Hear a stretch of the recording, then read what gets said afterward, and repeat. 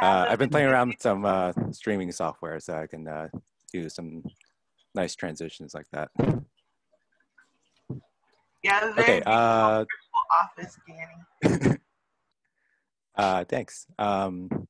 So since we're moving to distance learning, I was looking for tools that students could use solely on a web browser, especially for text editing, for Java files and other types of like text files like Python or JavaScript.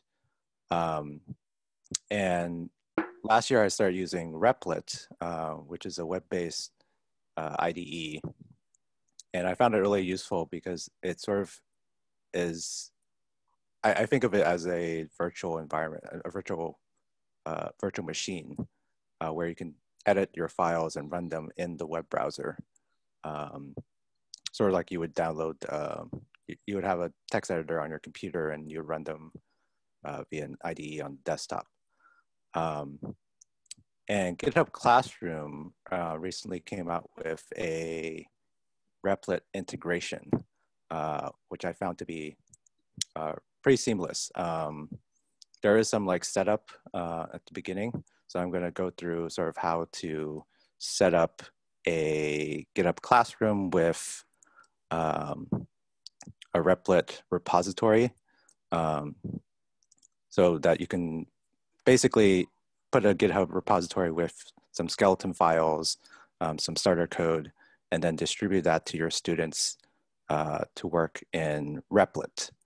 And it has some nice features to also like view the files in Replit, or to do auto grading, or to give feedback in GitHub Classroom and on GitHub. So I'm going to just go through that process. I'm going to quickly show you where I found most of this information. On the GitHub Classroom site, there's a help document with online IDE integrations. So this is sort of the stuff that I'm going through. And it has some pretty straightforward tutorials on like how to set up an IDE and then what the student's experience is and how to run the student code. But I'm going to go through that process and show you all what it looks like. Okay. Let me have the, okay.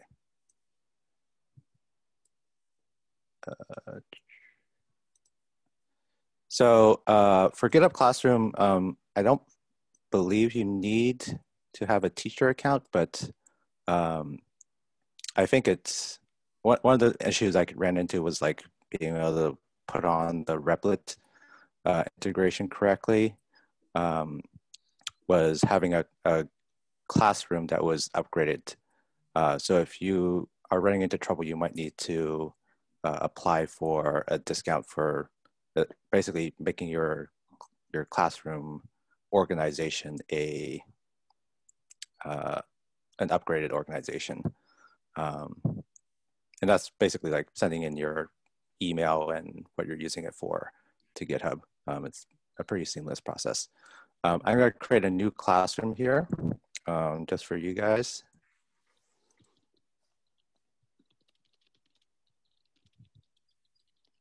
And I don't have a new organization, but I'm going to link it to my Galileo organization here. And we'll call it CS and SF. And if you have TAs, you can invite them to your organization if you want. It also has connections to your learning management system. So Google Classroom, for example, you can import your roster so that you don't have to type in every student's name to link in your classroom. I'm going to skip that because I don't have my Google Classroom set up yet. But yeah, I'm going to add in here. I'm going to add myself as a student here. Just to show you what that looks like. Okay, so this is my classroom. I don't have any assignments yet, but you'll see the number of students, TAs and admins, if there's any And then I'm going to create my first assignment here. So I already created a GitHub repository called demo example last night. So you'll see it basically is mostly empty except for two files. There's a hello.java and a test.hello.java in the source folder. Let's see, I'm going to call it, let's say, demo. And there's different ways that you can set this up. You can put a deadline if you want. You can make this an individual or group assignment. If it's a group assignment, all the students in the same group will be able to access the same replit for the multiplayer features of replit, where they can work on the same workspace together. Repository visibility, I usually leave that as private. Yes, I think they basically, I think they see the same thing on replit. I've not tried that out myself, so I don't know, but maybe someone else that has tried it can tell you. Okay, and I don't usually click this grant students access, but you can give them admin access to their repository if you want. Hey, Danny, there's some questions coming up in the chat. Do you mind if I ask real quick? Yeah, sure. Okay, first question is, and first of all, hi, Bex. Great to have you with us. Bex, you're going to be at the Academy? Yep, I'm terrified. Awesome. Okay, so quick clarifying question. These are not limited by SFUSD emails, or are they limited by SFUSD emails? So students create their own GitHub account, and then they link it to your roster. So the important thing is like putting in your roster, and then the students, they can create their own account, with whatever username or whatever they want. They manage. And then, basically, when they accept an assignment, you'll see in a second when I accept it as an assignment. If you put in your roster, they basically click on their name and it'll link their account to your roster. Okay, is that, Bex, does that answer your question? Yep, definitely. Okay. Next question from Anne. This GitHub Classroom is linked to a single file replit and not the replit classroom? It is not linked to the replit classroom. It creates a separate replit workspace for each repository. Anne, did you want to ask a follow-up or clarify? Basically, the GitHub Classroom is doing what the replit classroom was doing or is doing. It bypass all the functionality of the replit classroom. Because the replit classroom, you can set up the due date, you can add comments when you grade it, and you can get back the file to your students, say, no, it's not done, do it again. So it's kind of, but it's kind of doing the same thing. I think so. Replit, I think it's, yeah. I think it's doing some of the same things that Replit is doing in their classroom feature. Which is great, because Replit is going to be not free anymore next year if you didn't get any Replit classroom before this year. So it's great. It's a way to bypass the fee. Right. So on this page, I'm setting up the repository that I'm giving the students starter code on. And I set up as a template repository. You have to go into your repository settings to mark it as a template. And then here, I'm setting up some stuff for Replit. Now in my original repository, I don't have a run file for my Replit. And you'll see later on, it'll automatically add one for you. if you fill this out. So I'm going to put in here changing directories and then compiling the Java file and then running the Java file. And I'm going to set the language as Java and then continue. And then auto grading tests. I did set this up for auto grading, so I'll show you what that looks like. Hopefully, if there's time. And I'm just going to set it as 1 minute and auto grade test.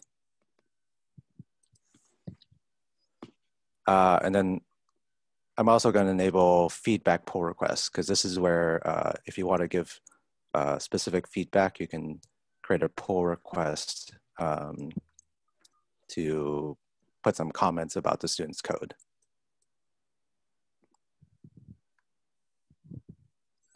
Okay, and then it does ask you to grant access. I've already done that, but basically it goes to your organization page to set that up so that it will allow the organization to basically add and make changes to the repositories. And you'll see I'm the student here, but I haven't linked my GitHub account, so I'm gonna, this is your assignment URL. So you're gonna send this to your students. And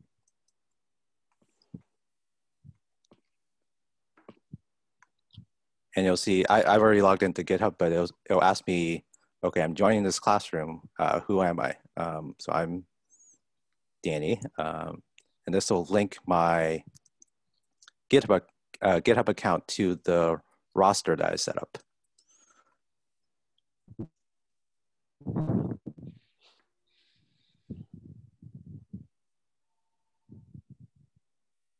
Okay, and then accept the assignment.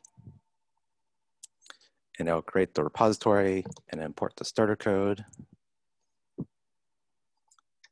And then I'm going to go to now the student repository. So this is my student repository. So you'll notice there's a couple of different things from, that are different from the template repository.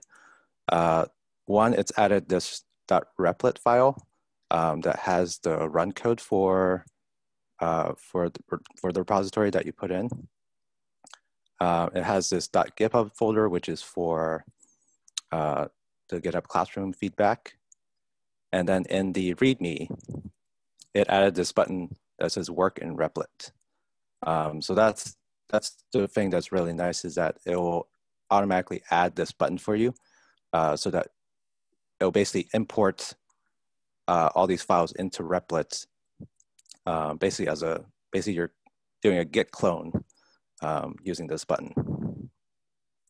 I'm gonna go ahead and do that first. Show you what that looks like. So I'm already logged into Replit on my GitHub account, but basically you'll boot up a new Replit, and then it'll do the git cloning to import all those files. And it's also set up to push back. So once you finish making changes, you can push back. Replit also has some improved version control now. So they make it a little bit too seamless, actually, in my case. Because I usually teach students to, all the git commands, git clone, git add, git commit, and git push. Replit hides a lot of that. They still show sort of the commit and push in the version control tab here, but basically it's all via graphical interface instead of command line.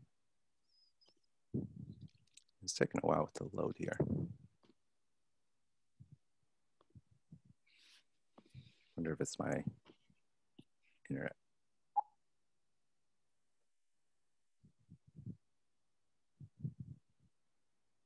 Let me do a refresh and see if that's gonna make it a little better.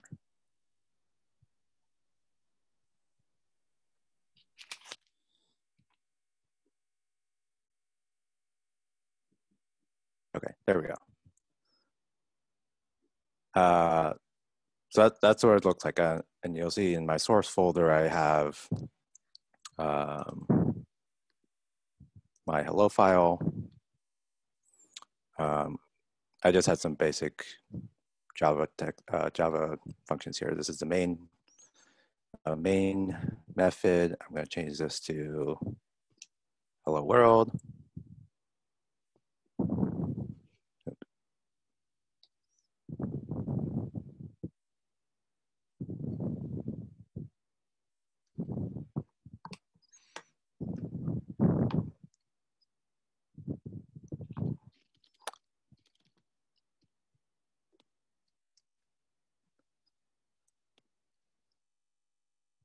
Okay, put an exclamation point. Uh-oh, am I having internet problems? Maybe not, I'm not having internet problems. Okay. So how many of you have a GitHub account already? Okay. Okay, let's see.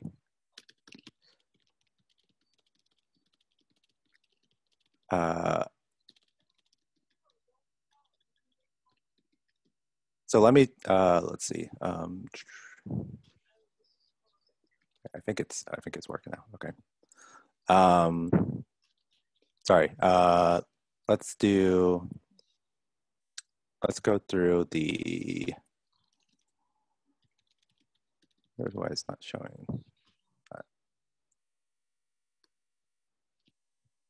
So on the student Replit account, I think it should show now the repository that was just imported. Yeah. So you'll see mine is the demo file here. So basically it imports your starter code from GitHub to Replit. They can work on it in Replit. And then once they are finished with it, they should be able to push it back to GitHub. Wondering why it's doing this. Make sure your Replit has a port open and ready to receive HTTP. Yeah, I think it should.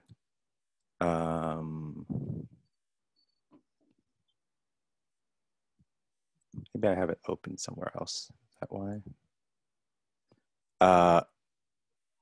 So to push it back, there should be like a button over here that will that is for version control. I'm not sure why it's not showing up. It might have something to do with this error that I'm getting.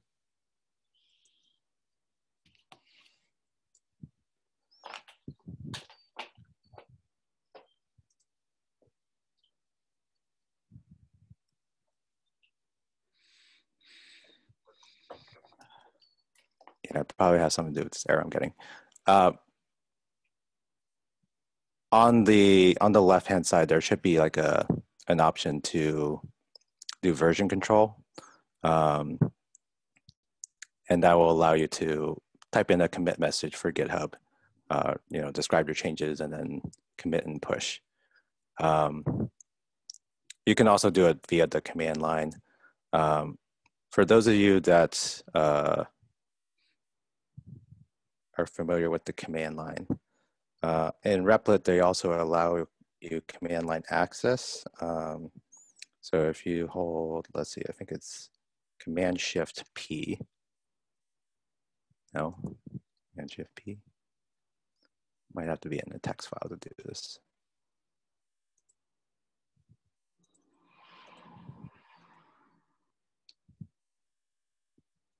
Or maybe it won't let me because I'm not connected to the Replit for some reason. Okay, let me come back to the version control.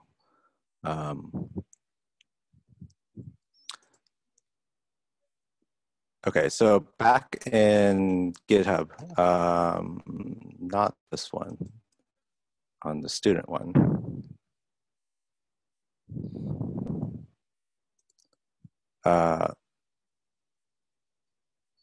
So once the student has made changes, you can actually give them feedback and look at their test cases in GitHub Classroom. So this is one of the things I really like about this integration is that once the student has made a repository and linked it, there are a couple options to like view the code in Replit. You can go to the repository on GitHub. And then if you put in options for auto grading and pull request feedback, there are these also review button and view test buttons that you can go to look at their test file and give them feedback. So we'll take a look at this one first, the review. So this is a pull request, and GitHub has automatically created it. But basically, it'll tell you, okay, have the checks failed for your auto grading, and then you can leave a comment about for the student.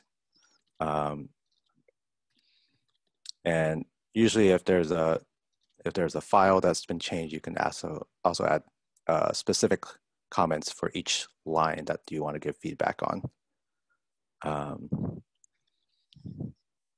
And then for the tests, so obviously this is going to fail because I haven't completed it, but it'll show you the tests that were run. So it says there are 2 tests completed, 2 failed. And I had 2 tests in there that were to test the, one was to test hello world and the other one was to test, I believe, the square function that I didn't complete. So it was over here. So in this test folder, you'll see I put in a test file. This is in JUnit, so that's a whole nother lesson that I could go into about JUnit. But basically, it runs on these assert statements that you check for an expected, and if it matches an actual.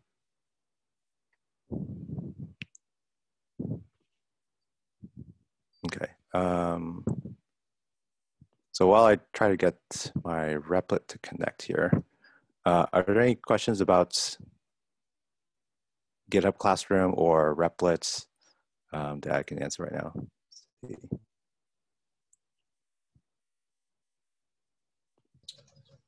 Can I ask a question, Danny? Yeah. So I think there was some discussion about what the advantage of using GitHub in addition to Replit would be, rather than just giving kids, a link to the Replit. So this will, the advantage of GitHub Classroom is that you push out starter code or template files to your students. So if you give students a Replit link, I think, that will go to the same, correct me if I'm wrong, it'll go to the same Replit for each student. So this does the work of creating repositories for each student, so each student can have their own set of starter code that they can clone and work on and push back to GitHub. When you send out a link to a Replit, as soon as they start typing in it, it creates a copy for them.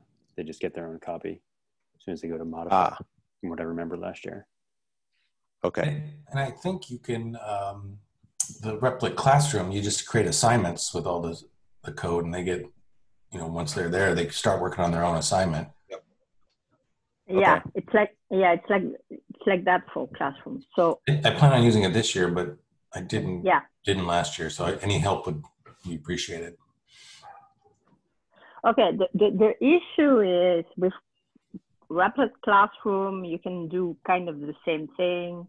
You can add your test, and then the student just have to click on the test button, and if they pass, they just submit, and you receive a mail saying, okay, this student has done his work, so you can check if you want to look at the code. You can, sometimes they submit and it's not complete, so you might help them. The question is, next year, the classroom won't be free anymore. So the thing is, okay, let's use Replit as a single file, but the issue is there's no test. You can't add, I don't think you can add tests to a single file Replit. And the other thing is, how can you look at the code? You have to have the link of each student file. So you have to have like a Google Sheet with every link there. So the GitHub could be a solution for next year to handle the fee for Replit and to handle the, if you want to have test case for the student to test. Maybe our new math overlords will let us pay for it. What do we know? Do we know the cost? I think it's 10,000. I think so. I'm not sure. My other district actually was considering paying it. I'm not sure if they're going to do it. I just told them it's good for this year, but I think I can look at the email from the other district. I think it's 10K. I gotta be honest, not especially optimistic. I mean, if enough of us are using it, I think it's perhaps within the realm of possibilities, and you should definitely let me know if you plan to use it. But things are a little tight. Things are a little tight these days. I understand. Again, if you already got a Replit classroom last year, you good to go this year. There's no problem. You can continue for 1 year. And I'm pretty sure it's 1 school year. That's good to know. And then maybe next year we're back in the classroom. I can go back to some of my older tools if I have to. Or just use GitHub with Replit. We just have to have a big PD session to go through the steps of creating a GitHub and linking to our starter code. So in the past, I've used GitHub Classroom without Replit. I used to use it with like other online IDEs. So having this integration of GitHub Classroom and Replit speeds up that process of, at least for me, of getting the students starter code and then having them immediately work on it. I think I would second that, Danny, that like the workflow in my classroom was I'd put up a GitHub repository and then people could run the code in whatever, IDE they liked. Some kids like different IDEs.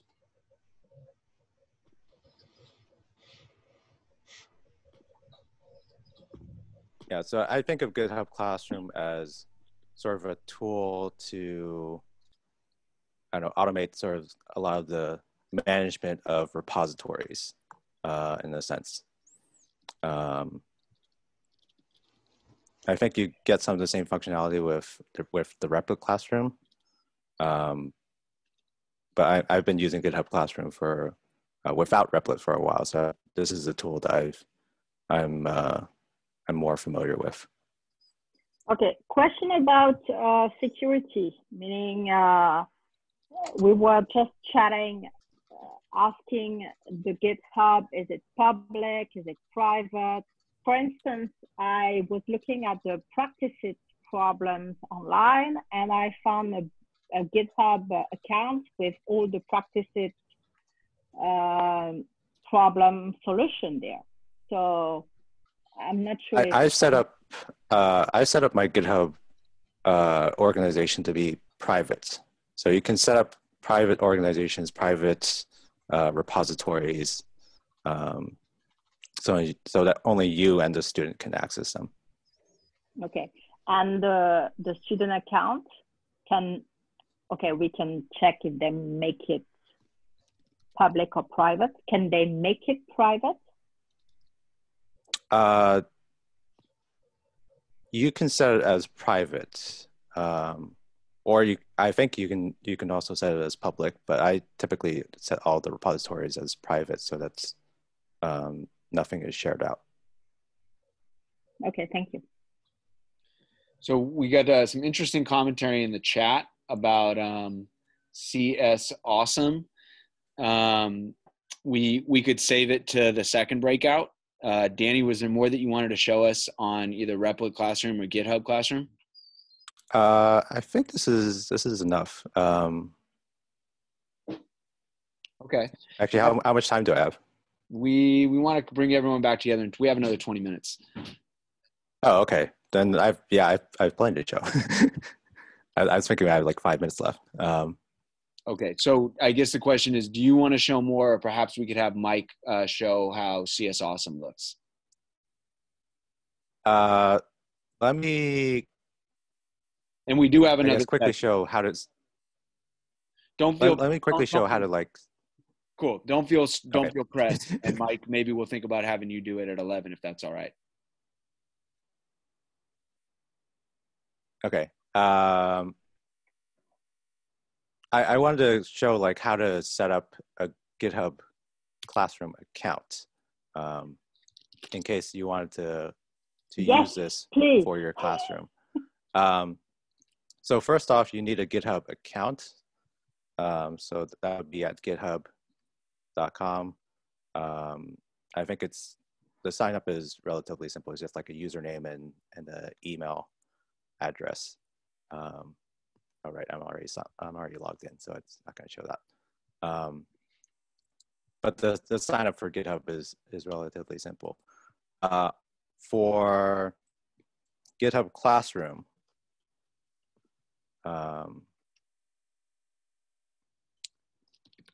so you'll need to in GitHub create a repository. Let me go back to GitHub. So in GitHub, you'll need to create not a repository, a organization. So there's this plus sign up here where you can create a new organization. And I typically create one for each school year. And it can just be the free one for now. Let's see. For free. And you'll give like your organization name. I name it like Galileo 2020, 2021. Contact email. You link it as a personal account,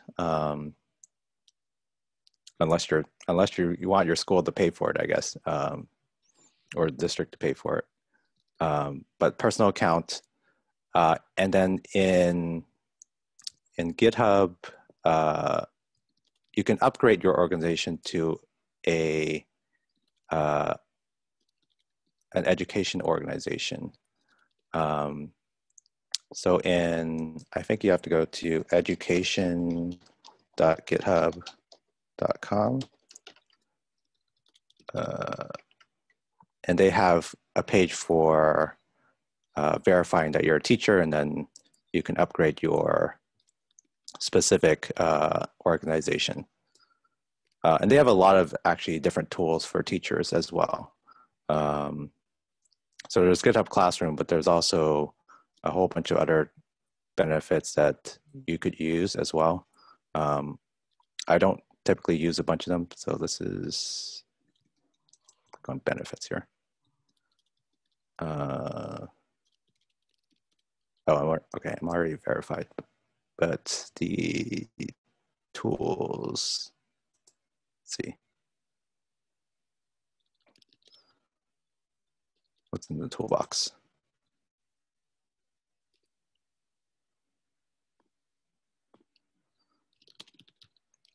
So there's GitHub. There's different like domain name sites that you can use as well. I don't use most of these. There's Atom, which is a text editor. That would be useful for some of you. Arduino Education. So that's a free Arduino maker plan for 6 months. I don't use a whole lot of the other ones though. You can get swag.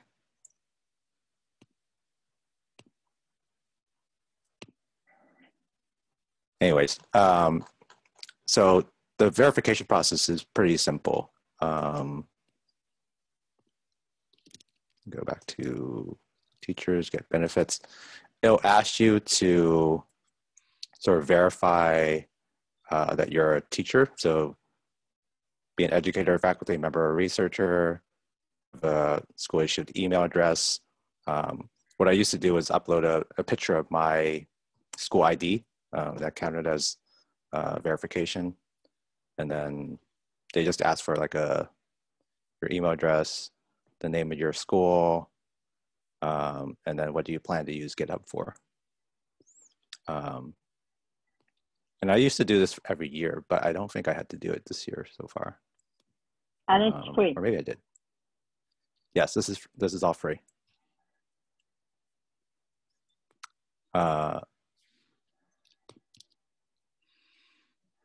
then they should give you an option to upgrade one of your repositories, not repositories, organizations, up your organization to an upgraded education organization.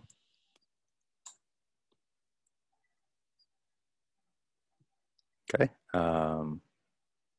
Okay, I think that's it. Does anyone have questions about how to set up a Git repository or how to set up an assignment? Do you have any videos to do that you can share with us? Like a link, just a YouTube video to just follow the steps? I believe they have instructions. Like this one, I found they had instructions for this. Let me see if I go back to help here. So GitHub Classroom Help has a lot of guides here. So controlling assignment settings, creating group assignments, creating individual assignments. This is where I found the upgrading your organization. How to upgrade your organization using template repositories, auto grading, leaving feedback with pull requests, connecting GitHub to your learning management system like Google Classroom, and then the IDE integrations. So they have a whole page on almost everything you want to know about GitHub Classroom. Is there something specific that you're wondering about? No, I just need more time to do it. That's it. Thank you.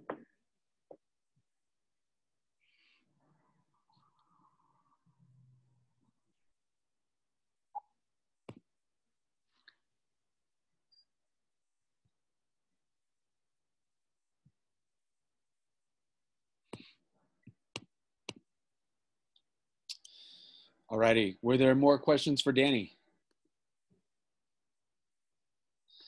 Alrighty. We've got about 10 more minutes here together. I'm wondering if people want to.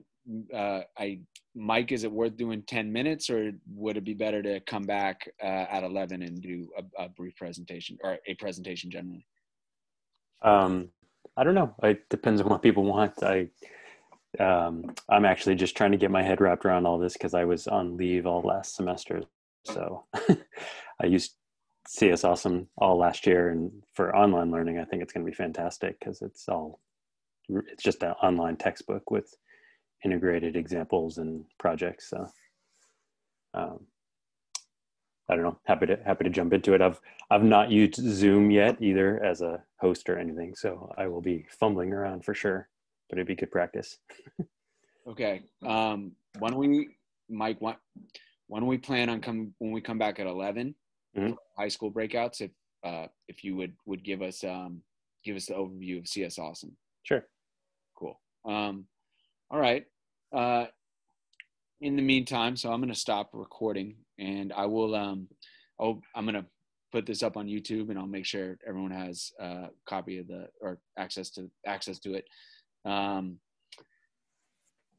also probably going to jump into another breakout. So if you guys want to hang out, we're going to come back together, I think about 9:55, and then we'll do independent study from 10 to 11, so we can get off Zoom for a bit.